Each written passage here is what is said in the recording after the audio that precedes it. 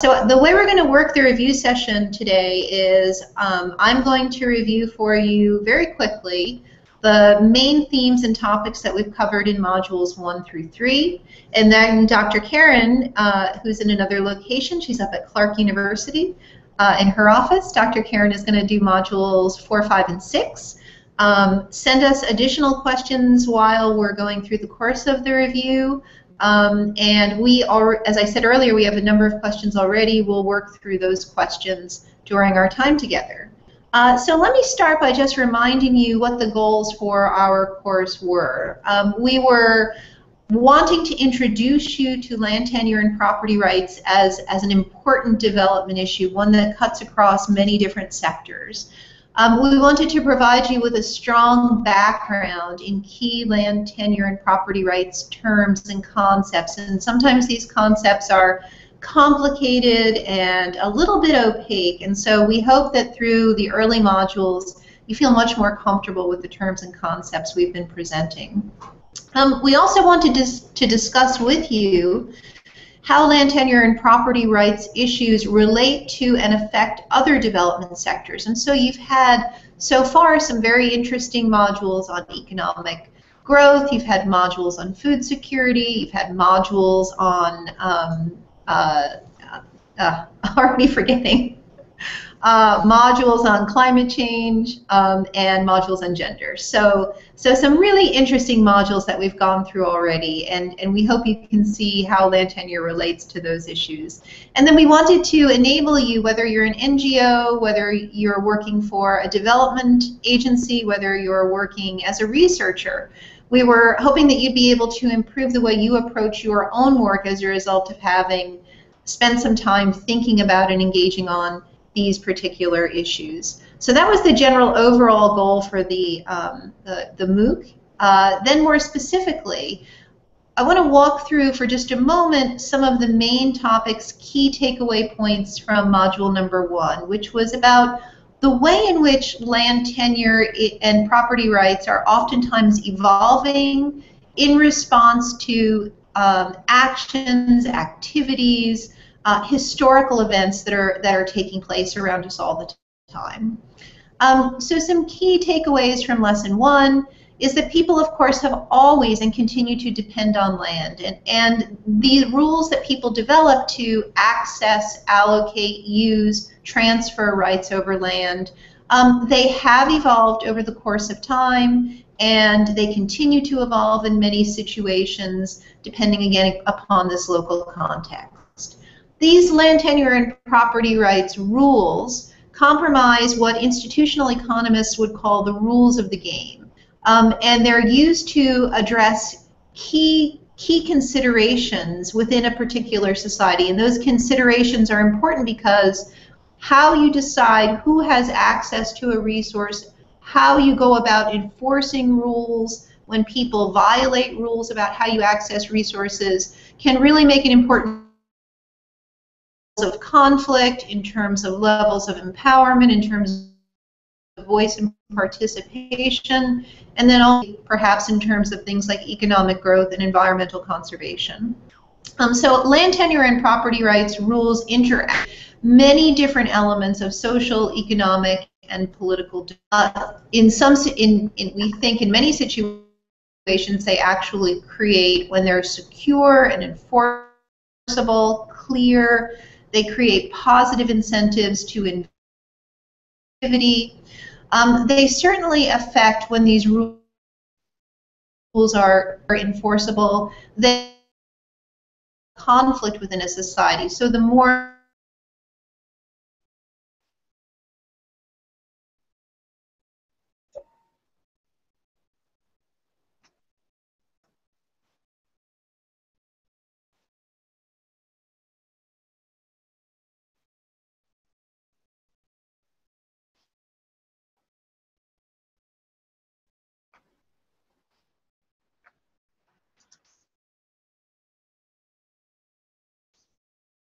you are living in a tenure secure environment, and the mitigation strategies you adopt to deal with those different environments will be different based on whether you're in a secure or less secure environment.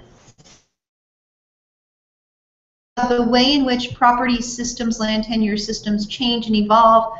A question we talked about also in Module 1 is why. Why do systems change and why do they evolve? And we talked about the role that history plays in this process. Many times land tenure systems will change for reasons that you'll see over and over again. It may be that land systems change in response to a growing population pressure. Increasing population means that there's increasing demand for land. If there's a fixed quantity of land, then that fixed quantity becomes scarcer, demand rises, the value of land will be rising in response to increasing demand. People may have incentives to try to increase land holdings in a situation like that. Sometimes the way in which the invention of barbed wire in the United States made it easier for people to enclose properties that had previously been commons properties. And that process, that technology that made it cheaper and easier to enclose properties led to the development of more privatized rights in the United States in the 19th century.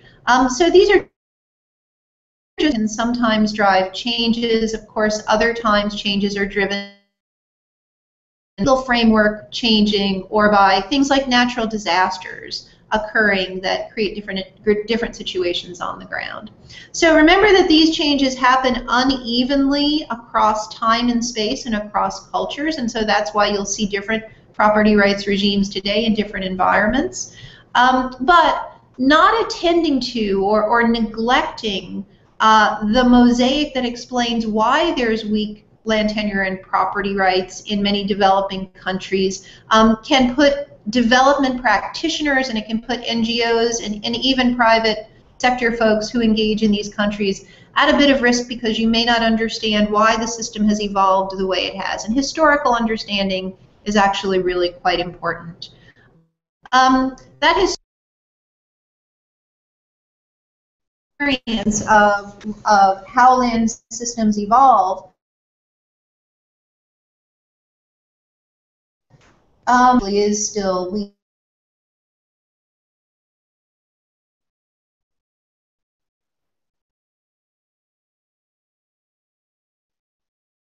land governance to keep up with the conflict in the system, and so land rights in a number of different countries become part of the mix that drives civil unrest, civil war, other kinds of violent action. Weak land governance can be a trigger, in other words, for conflict, and it can promote destabilization or contribute to destabilization, both pre and post-conflict.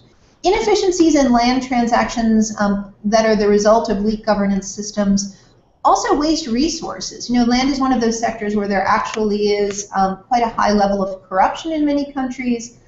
Paying people to get access to land administration services that should be provided by the state without having to pay bribes means that resources are being spent that way rather than being spent more efficiently and being put to other kinds of uses. Weak land governance also has consequences in terms of housing and property that can be seized when systems don't ensure proper due process, or when assets are not able to be used as collateral in some countries. So in some countries, land and housing can be effectively used as collateral to access credit. In other situations, it may be very difficult actually to use land or property as collateral as collateral for lending, as collateralized lending. But in countries where it would be feasible, or in parts of countries, maybe urban areas, where it might be more feasible to use land or property as collateral for access to credit. If that's not feasible because of a weak land governance system, then that might be a constraint to economic growth. And then finally, weak land governance has had some consequences in terms of making it easier for people to get access to parcels of land in what might be called a land grabbing, in a kind of land grab. It's very interesting to note, Cynthia and I shared with our colleagues this week an article that's in Foreign Policy, a U.S. magazine this week, on land grabbing and some more recent evidence on the scope and scale of that land grabbing. So I encourage you to take a look at foreign policy to see what they've said about that this week. All right, so then my final point would be a couple of takeaways from the economic growth lecture, and then I'll turn things over to Cynthia. The economic growth lecture pointed out to us that there really is a strong basis in economic theory about the important role that land tenure, secure land tenure and property rights play in terms of a variety of economic outcomes, such as improved productivity, improved or expanded investment, and sustainable land use. So the theoretical basis, why is it that secure positive development outcomes, that theoretical basis is pretty supported by a growing body of evidence. The evolution of land tenure and property rights is very closely linked, Dr. Childress reminded us, to economic history and to different kinds of philosophies. So these philosophies might be, say, capitalist philosophies that placed a strong emphasis on the importance of secure individual rights to property, or they may be ideologies related to, say, socialist political governance that places a strong emphasis on state ownership of properties. And we've seen what's happened in transition countries that were formerly socialistic, and some of the challenges those societies have had trying to decentralize control over formerly state-owned resources. For sustainable inclusive economic growth to occur, there are many benefits associated with securing land tenure and property rights, and so a question that's continued for the past several decades, indeed maybe all the way back to the era of the neoclassical economists and Adam Smith, is, okay, if land tenure and property rights particularly are important, what are the characteristics that those property rights need to promote the good outcomes?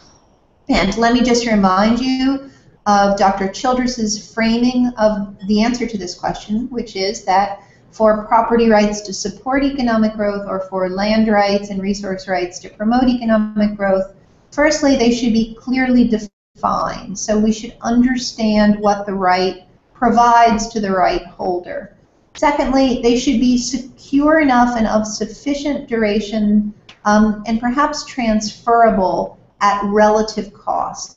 So defined, in the US we might say defeasible, transferable, and defendable, enforceable. Sometimes in the US we'll talk about the 3 Ds of property rights. So important that they be secure, defined, defeasible, and of sufficient duration that they're going to encourage the kind of investments that are valuable.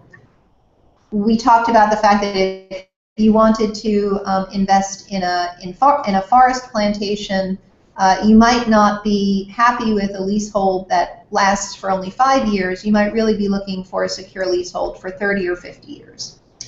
It's important also that records be up to date and transparent, so that people can take a look at the land tenure environment or the property rights environment and understand who owns what today, what resources are encumbered or not encumbered, because this is extremely helpful when you're trying to leverage these assets as collateral, but it's also important to understand when you're trying to engage with communities, or when communities are trying to engage with outsiders.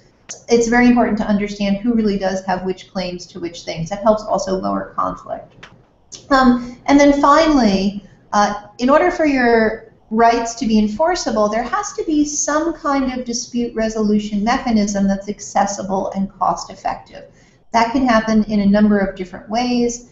It might happen by people making use of traditional or religious authorities who resolve disputes under customary systems.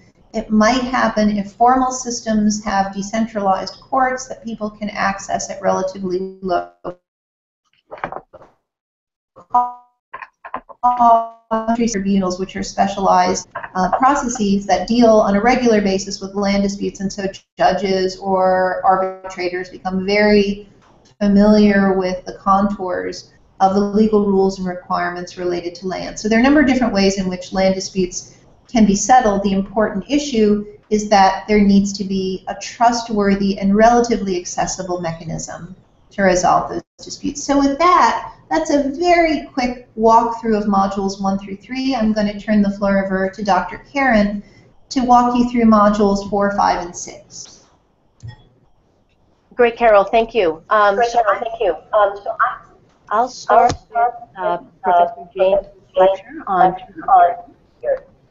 And I first want to talk about the extent to which he speaks about how improving tenure security or land rights could significantly raise food production and decrease poverty in Africa. And he had that wonderful graph where he actually shows productivity levels with small-scale farmers, medium-scale farmers, and then large-scale farming, right? So he had really nice empirical evidence to show how productivity sort of benchmarks against those different kinds of farming categories. Another important point that he raised in his lecture was really thinking about land policy and how land policy articulates also with employment policy. And to think about land policy not only in terms of land rights, but also about land access, both through private transfers of land and then public transfers of land. Because that has important implications for the agricultural economy. And that is why so much of his lecture did focus on farm structure. One of the interesting aspects about that perception about farm structure is that he's really asking us to challenge our perceptions about who we think farmers in Africa are. So the perception might be that they are predominantly smallholders on small pieces of land, but with all of the attention recently given to large-scale land acquisition and foreign direct investment, there may actually be a perception that most agricultural productivity and investment is with large-scale farms. So this is a really important research finding that he brings to us to say, well, let's look at what he calls this missing middle, and let's look at the rise of commercially oriented farms that are more than 2 hectares, but perhaps less than 20, right? So looking at those different sizes of acquisitions and the ways in which those farms can help to achieve food security. The other point that he really brought out was thinking about land governance as part of a larger strategy to think about population growth, migration, and job creation, as these are really going to be important challenges facing Africa. Again, he had a wonderful bar chart that's showing sort of the demographics in Africa, specifically showing that the majority of the population is youth, right? So in the 20 to 30 age range, and these young people are going to be entering the job market. So what kinds of jobs will be available to them? And the extent to which, opening up land and providing more space for agriculture could actually increase job opportunities. And another important part that he brought up with that has to do with migration and job creation is this idea that he spoke to us about multiplier effects. So if you have strong agricultural productivity and growth, you actually have multiplier effects in non-farm sectors. Right? He talked about welding, he talked about other sorts of goods and services, right? So if land is allocated and rights are clear and secure, there could be boosts to agricultural productivity that have implications for food security, but also have implications for some of these non-farm sectors. The other important point that he spoke about in terms of this is the ways in which we can think about agricultural policy in terms of dynamics and relationships between rural and urban areas. And he did that really nicely to talk about the extent to which when people do not have access to land in rural areas, this becomes one of those push factors that leads to migration to urban areas and subsequently higher population densities in urban areas. So there's also an important way that we can think about land policy, its connections with agricultural policy, and those relationships with urbanization. So this migration and population growth argument that he made is a really important one. The last issue that I want to bring up in terms of his lecture is how he really set out his argument to talk about land as an economic asset, or sort of a land as an instrument for economic growth, but then he spoke about land for its non-tangible and intrinsic values. And he specifically gave that point about people having a home to retire in. So it's really nice to have someone bring in both those instrumental uses of land, but then really to focus on the non-tangible and sort of intrinsic aspects of land ownership and control. Module 5 by Dr. Freudenberger focused on climate change. And in his lecture, if we could just move to the next slide, his lecture really focused on thinking about climate change and as an unfolding, right, and an uncertain process. He mentioned this, it's an unknown dynamic and it's an unfolding dynamic. And therefore, we really have to think creatively about how we're going to address the issues of climate change. So first of all, he spoke about the extent to which people's usage of land and natural resources, whether we're thinking about trees or water or minerals, affects climate change, either directly or indirectly, with respect to the quality and the sustainability of land use practices that people engage in. He also spoke quite a bit about the extent to which changes in water availability or soil fertility, erosion, deforestation, contribute to migration and further overuse of existing resources. And here, this is when he spoke quite a bit about the ways in which land tenure systems need to be flexible. If climate change is going to create migration and displacement, then people will be moving. And the extent to which both customary and statutory land tenure systems need to be able to be flexible to accommodate people moving, which means we also have to think about social cohesion and welcoming people from the outside, and the ways in which land tenure systems can actually create those sort of mechanisms for social cohesion and social inclusion. Again, with increasing pressures on land and resources due to climate change, he spoke about how land values are going to change. And when land values change, there could be increased conflicts amongst users.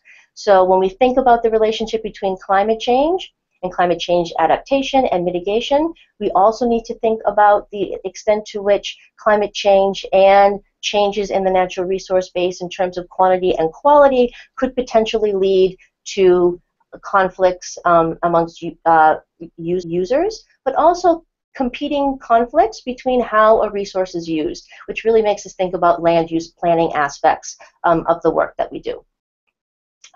Finally, he spoke quite a bit about land tenure systems needing to respond and align themselves to incentives across sectors in the near and the short term, and the ways in which good land governance can help to do that.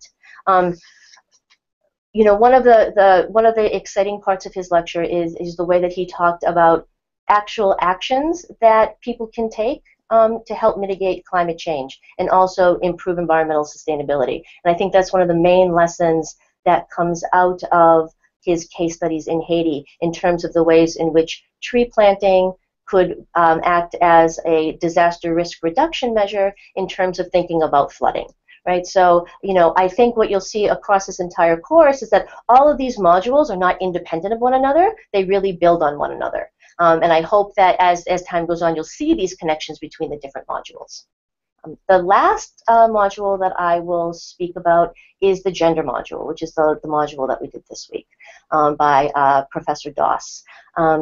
She, you know, lays out her argument to actually show with empirical data from India, Ecuador, and several countries in Africa the extent to which women have less access and weaker rights to land, and the importance to think about why this differential access of men and women to land or to livelihood resources really matters. And she does that in the second part of her lecture, why she says why land rights matter for women.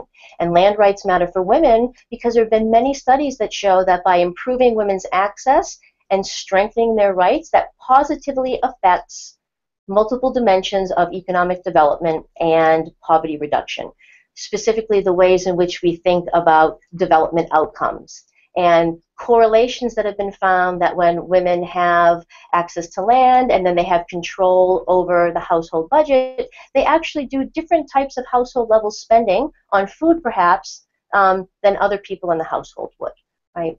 And then finally, she mentions this issue about thinking about, if we are development practitioners, how do we think about integrating gender across the full cycle of our project? That means, how do we design our projects? How do we assess the situation before that? How do we think about the incorporation of women in the actual implementation and planning? And then how do we monitor and evaluate the results of a land tenure intervention, thinking specifically about the role of women and the role of gender, where we think about gender as the relationship between men and women.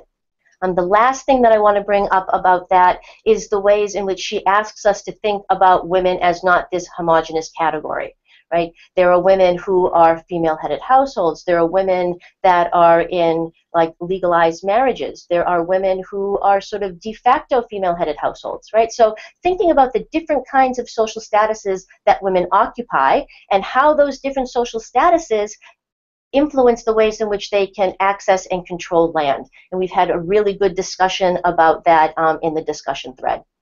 The last thing that I would like to do is sort of move to this, to move to an infographic, because this infographic here really shows some of those correlations that Dr. Doss was talking about in terms of why land tenure and property rights issues matter for women. And you know, there's been a whole host of studies that show that when women have access to land, their families tend to have different development outcomes in terms of increased nutrition, increased access to food.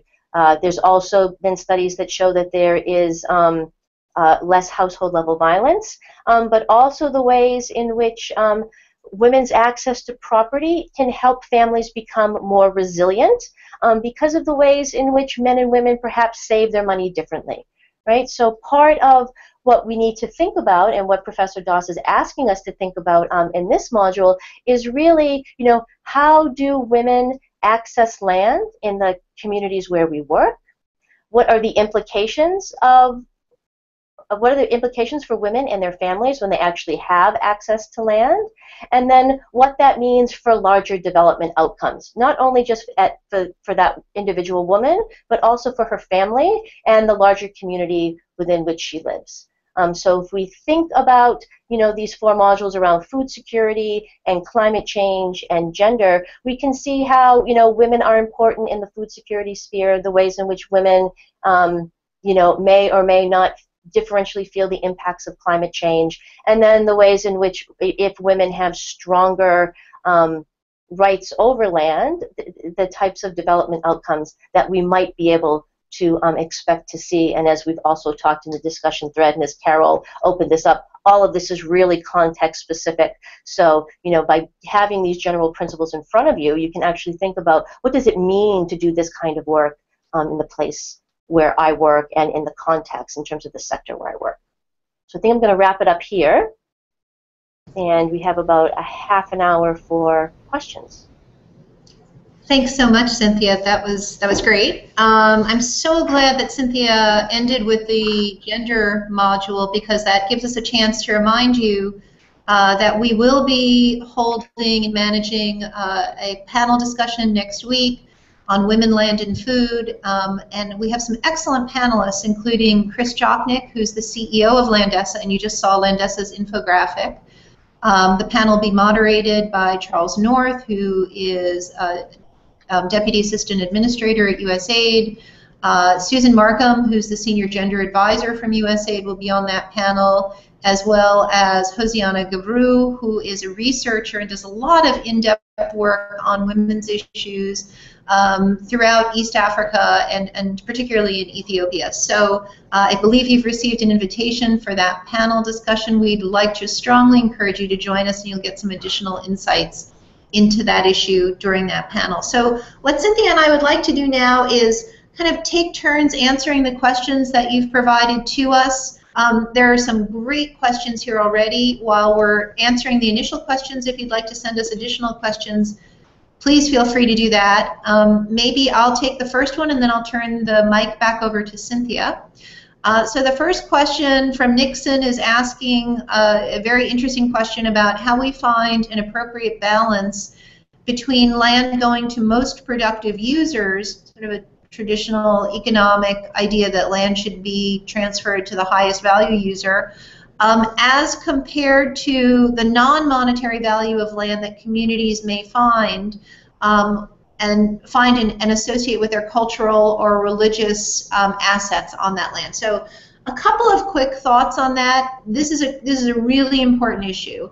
And one way to think about this might be to think about how we can do better, different, more appropriate environmental and social impact assessments so that those impact assessments that take place before an investment happens, so that those impact assessments can take into account the really significant but oftentimes non-monetized value of cultural and other specific traditional assets that are on land. But I think it's also incumbent upon development practitioners, it's incumbent upon the private sector, increasingly to be aware of the fact that land is viewed differently in different parts of the world, and these cultural and traditional assets that exist on land, cultural meaning, things like sacred groves, things like land being tied to where your ancestors were buried. Those are important issues, and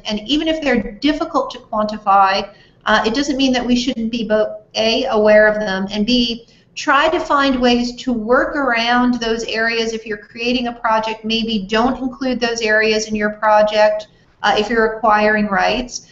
That means you have to be aware that those areas are there, and that means better engagement and consultation with local communities. So maybe at the very highest level, improving due diligence around how you engage with local communities can help you understand those specific context-specific issues.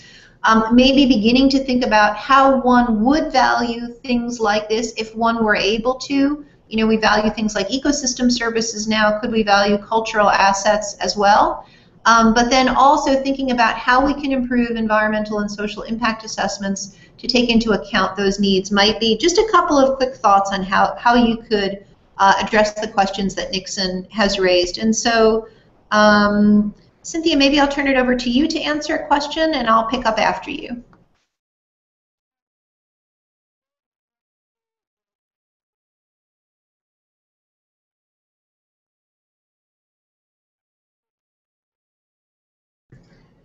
Okay, Cynthia, we can't hear you, so maybe you need to turn your mic back on. Yes, that would be a good idea. Sorry, I was on mute. Okay, so I'm going to move down a few questions, and since I just ended with gender, I'd like to pick up on this question that sort of focuses on creating awareness amongst women, especially in contexts where women may be illiterate or less educated and therefore not necessarily have the access to information to sort of understand legal and land policies. Because as the person posing the question does pose, you know, this does create limitations. So there is actually much more attention being paid now to legal aid and awareness programming around women's rights.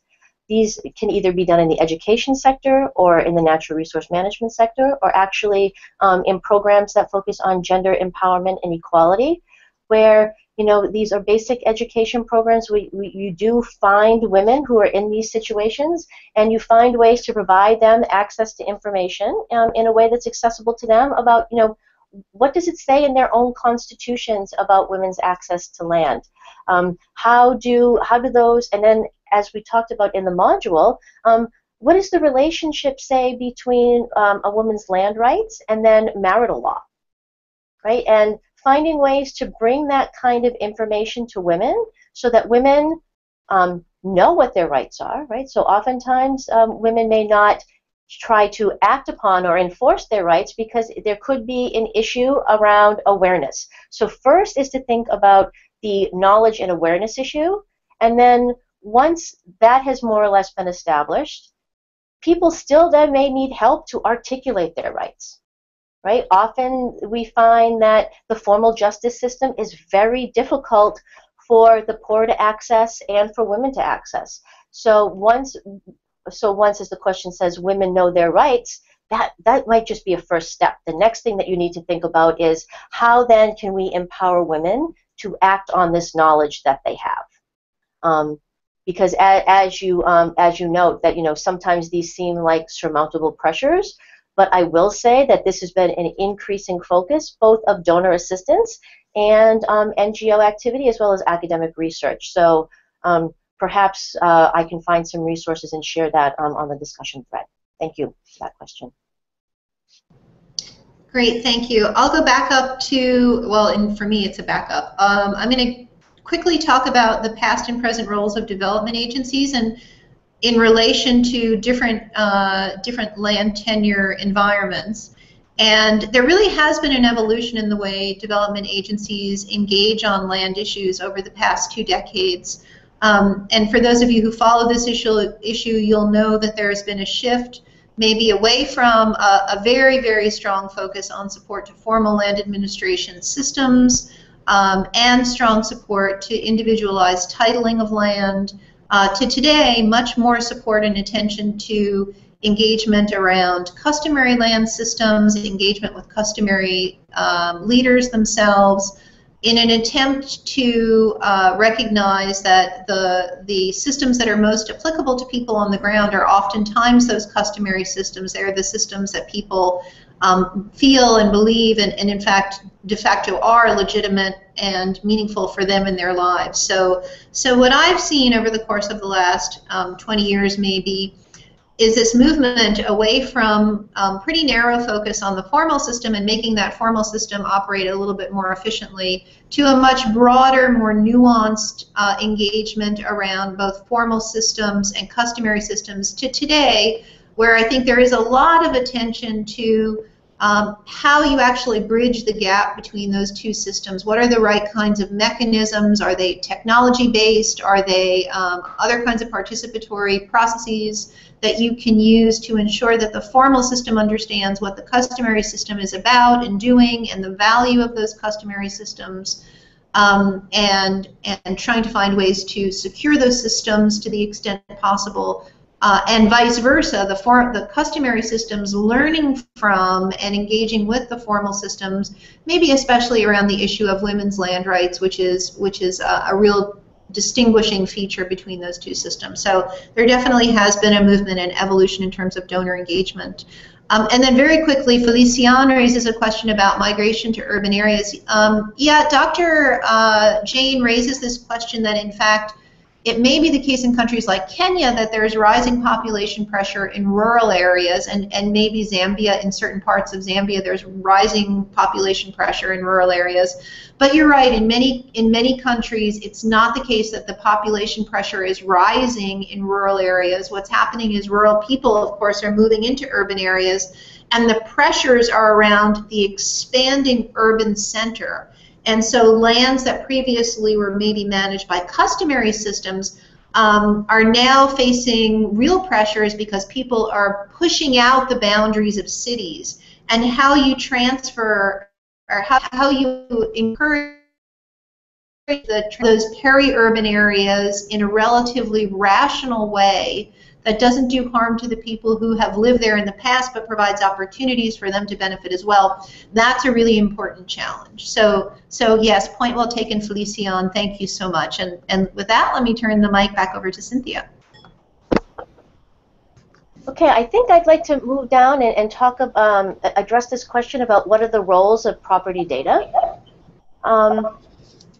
This is a really great question because it's hard to do programming and policies if you don't have good access to information.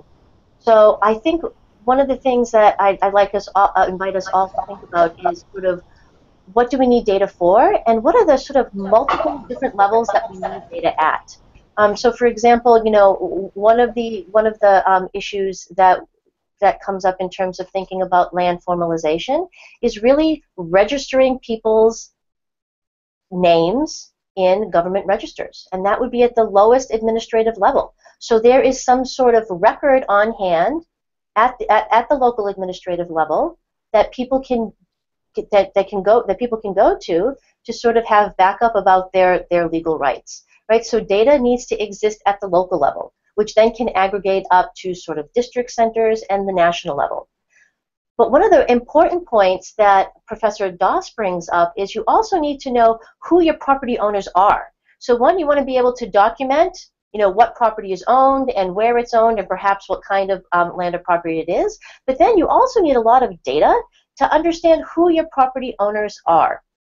And that fits into her lecture quite nicely, where she says, people might own land, right? You can ask somebody if they own land, and they will say that they own land. But then if you look at the rights that they have with that ownership, some of those rights don't necessarily correspond to the ways in which we think about formal ownership.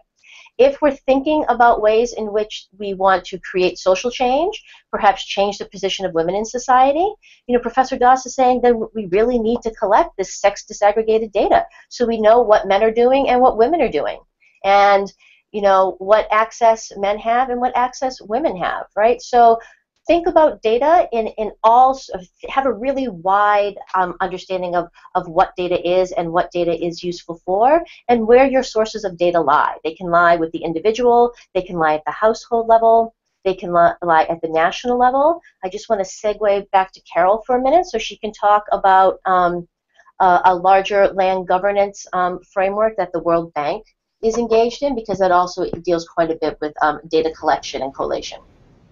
So this issue of, thank you so much, Cynthia, this issue of the importance of collecting comparable data across countries about different aspects of the land environment has been important to the World Bank over the last several years, and it has led to the World Bank developing a very significant program called the Land Governance Assessment Framework, or the LGAF is the acronym. The LGAF is reviewing land situations, land constraints, different kinds of ability to access land issues in a number of different countries. I think there have been LGAFs in over 30 countries right now, and in some countries even lower subnational level land gaps or LGAFs are taking place. So on the issue of data, yep, I think people really recognize that this is an important challenge in the land sector. The World Bank is trying to address this through the LGAF and creating regular reporting requirements around land. But also, of course, the new SDGs will create an opportunity for countries to report out against land-related indicators. And so I suspect over the course of the next year or so, we're going to see countries creating appropriate mechanisms so they can report against the indicators related to women and men and legal entities having access to land rights. So this is an area that will change a lot over the upcoming years. I'm sure of that.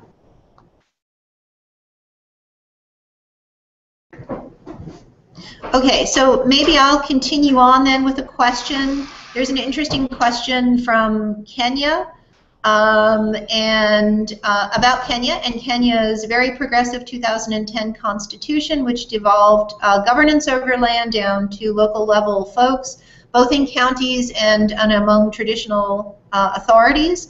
But this progressive framework is facing some challenges in terms of being implemented on the ground. And so the question is really, what have other countries done to get around what looks like a little bit of a roadblock in terms of implementation?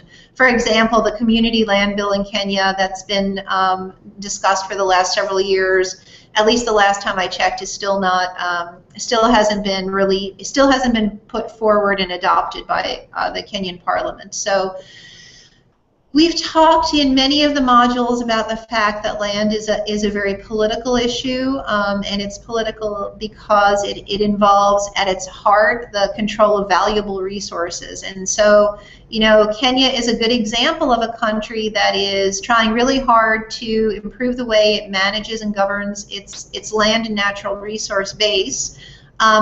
But it still is difficult maybe sometimes to get past groups who have traditionally benefited from the old system to get you to a new system. So what can be done in situations like that? Well, Kenya is a country that actually has a very active civil society. So continued civil society attention to this issue is important. Continuing to engage with donors to raise this issue among donors in Kenya is probably a reasonable approach. Continuing to do things like think about whether or not there's a multi-stakeholder initiative or a multi-stakeholder mechanism or forum that could bring different stakeholders in Kenya together to try to talk about and talk through why are we not making more progress on this issue are three important ways, and they're mutually supportive ways that you might be able to kind of break out of this what looks like a little bit of a roadblock on this issue. So civil society, very important, engaging with donors, very important, and then having good, strong, transparent, multi-stakeholder initiatives is also very important. Thank you so much, Zachary, for that question. And I'm just going to answer Wulata's question quickly because it's a short answer to that question. So Wulata is asking, is there any international law that governs basically the minimum plot sizes in urban or rural areas? And the answer to that is no. There is no international law that governs, that creates any requirements around minimum sizes. There might be, there would be probably domestic zoning and other sorts of municipal land use planning rules and regulations, but there's no international law on that. So thank you, and back to Cynthia. I'm going to move to this question that talks about land right registration in terms of the extent to which registration can address issues of land tenure security. I think one way that we can think about this is think about registration as a necessary, but not necessarily a sufficient condition, right? So registration is incredibly important because in many cases, you need some sort of documentation. Now, documentation can take many forms, and we've seen that across the modules. And documentation does not necessarily need to be at the household level. There are also many innovative ways of doing documentation now, right, or registering land rights at the community level, right? So you can have but I would say that registration is a first step. But because, as we've seen in the lectures, and also as Karol just brought up, because land is a political issue, I say it's a necessary but not a sufficient condition, because then you need to make sure that you have strong governance systems and that the rule of law holds, right? So you need to make sure that if your land or community's land is registered, right, that's a first step. But there are other sort of political and perhaps institutional factors that might sort of be impinging on security of tenure issues. And that sort of gets to sometimes these larger trade-offs that are made at the national level. So I would say, so to answer your question, I would say it's a necessary but not a sufficient condition, and that registration can take many different forms. Okay, great. Thank you, Cynthia. So I'm going to jump down to Michelle Rathier's question on the potential conundrum of arbitrating between informal and formal rights. This is an excellent question, and so here's the real challenge that many developing countries face. Michelle is right. Countries do want to pursue, they want to achieve economic growth, and they want that growth to be sustainable typically. They do desperately want to achieve food security for their citizens. That's critically important. And they want to be resilient to the very significant consequences of climate change. So how can you achieve those sometimes seemingly disparate goals in an environment where you have customary land rights, you have formal land rights? They may be sometimes in conflict with each other, or they may not necessarily be, they may not provide the right sorts of incentives and protection. So how can you work out the potential conundrums of arbitrating between these rights? Well, some ways that people are considering now is A, secure the rights of the communities. So this is typically important in countries where the government may be the ultimate title holder of the land. this is in some ways an effort to decentralize control and decision making over land and resources down to the community level, so the communities are better empowered to make decisions around with whom they wish to engage when it comes to, say, investments in agribusiness, or with whom they're willing to engage when it comes to investments around, say, infrastructure development that's needed to promote economic growth, that may be needed for food security, and that may be needed to improve resilience to climate change. So that opportunity to empower communities to be more directly involved in decision making that will inform policies related to economic growth, food security, and resilience seems to be an important opportunity, and something that many donors and many NGOs are working to support. So how would you do that in practice on the ground? You can do things like support communities to demarcate the boundaries of their community or commons areas. You can help build the capacity of communities to negotiate with investors on a more level playing field.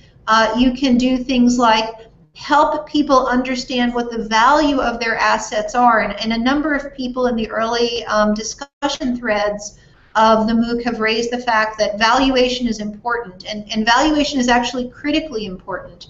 Communities need to understand what their assets are worth, not only today, but what a future stream of income related to the use of those assets might generate, and then they should be involved in benefiting from those future streams of income.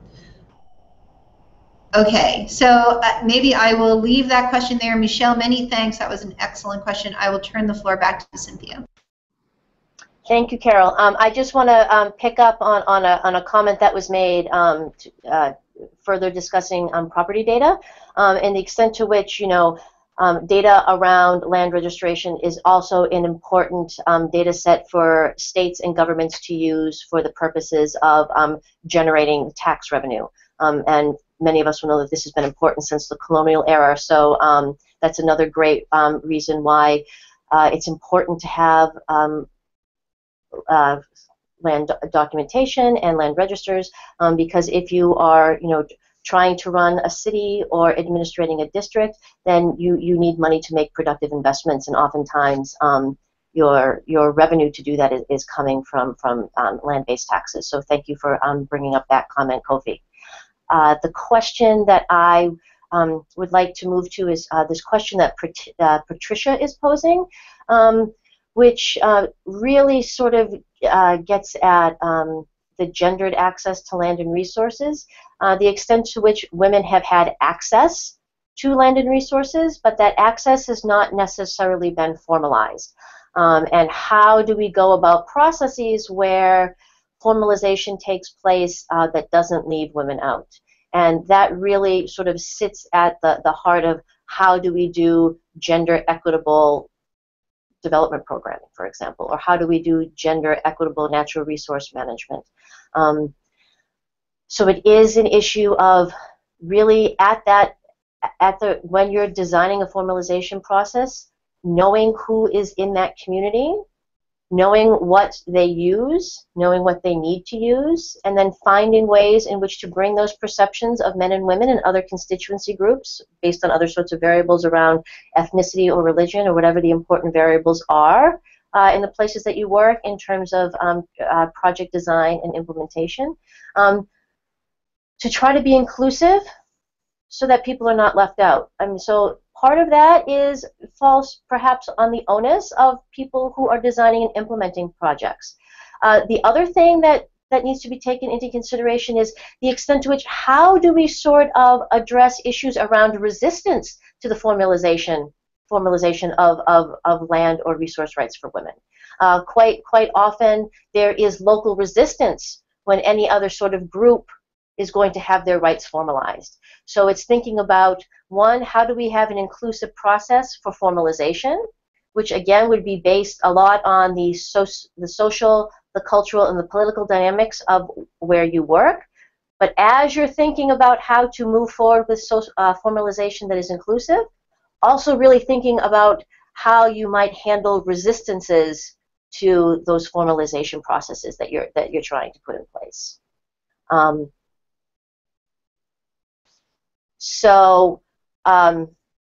I will pass the mic over to Carol. Great, Patricia, thank you for that.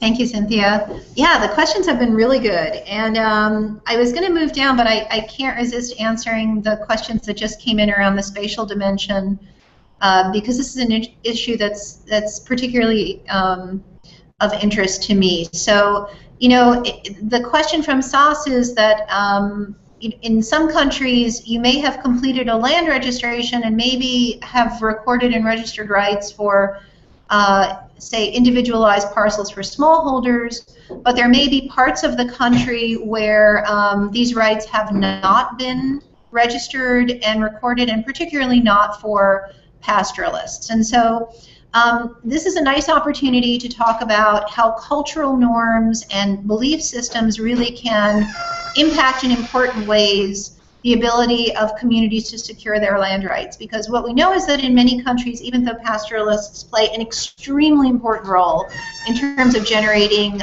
economic benefits for the country, that there's a perception that pastoralism, at least transhumanist pastoralism, migratory pastoralism, may be old-fashioned, and it would be, some governments believe, preferable to modernize pastoralist systems and settle people so that they're not moving, with an idea that it may be easier to provide social services if pastoralists are settled rather than migrating back and forth. So, you know, this is a really interesting cultural question, and it shows us the importance of belief systems.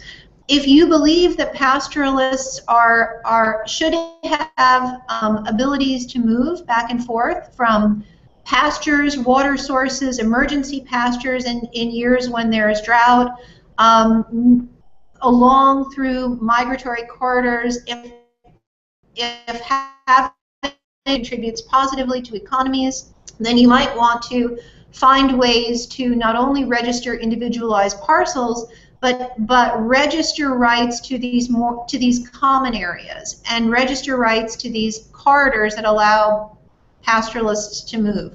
Doing things like that can, in some countries, help reduce levels of conflict, but it's a very challenging argument to make in some countries. Certain West African countries now have pastoralist codes that recognize rights of pastoralists to move through corridors, but pastoralist communities themselves have been very active over the last number of years now, pointing out that they are making positive contributions in many countries, important, sizable contributions to economies, and it might benefit the society as a whole to address and secure the rights that are important for those communities, and again, rights to pastures, water, and ability to migrate. So we are almost at our time now. The hour went by very quickly. And there were still questions we didn't get to. I'm really sorry about that. Liz asked an interesting question about the future of land tenure systems for non-developed countries. I think in many cases the future is actually quite bright for non-developed countries, largely because technologies are rapidly evolving and costs are coming down, and so more and more people are going to be able to record their community rights and their individualized rights more effectively and efficiently. So I actually think there's a lot to be encouraged about. Before I turn the floor back over to Cynthia for a final word, I just wanted to give you a sense of what's coming up and remind you that we have some great modules coming up over the next couple of weeks. Module 7 is going to be on land and human rights. Very interesting topic. After that, we have a fabulous module on land and conflict-affected environments. Following that, we have a nice module on land dispute resolution and peace building. We'll get to urban tenure issues, something a couple of you raised in the Q&A today. Then we'll be talking, actually Cynthia will be talking about disaster management and risk reduction and land tenure. We'll have a module on land administration, these more formal services we've been talking about all along. Final substantive module will be on monitoring and evaluation, and then we'll have a concluding module. So I would like to thank you for joining us this morning. Cynthia, let me turn the floor over to you for a final word. Thank you, Carol. I just want to thank all of you for calling in for this today, but also for your active participation in the discussion thread. I have to say it's delightful when I wake up every morning and I go to the thread and I see that, you know, overnight people have been, you know, doing the modules while I've been asleep and have really been thinking about them. So I find that really exciting. And I also really like the engagement that I'm finding that you all are having between one another. I mean, one of the things that I'm hoping will come out of this MOOC is that we actually create a really we create relationships, so we actually get a community of practice going where we can sort of, you know, maintain contacts in the future, thinking about how these land tenure and property right issues affect our work. So keep it coming. It's great. Thank you. Yeah, thank you so much. Have a great day, everyone, and we'll look forward to seeing you on the discussion thread.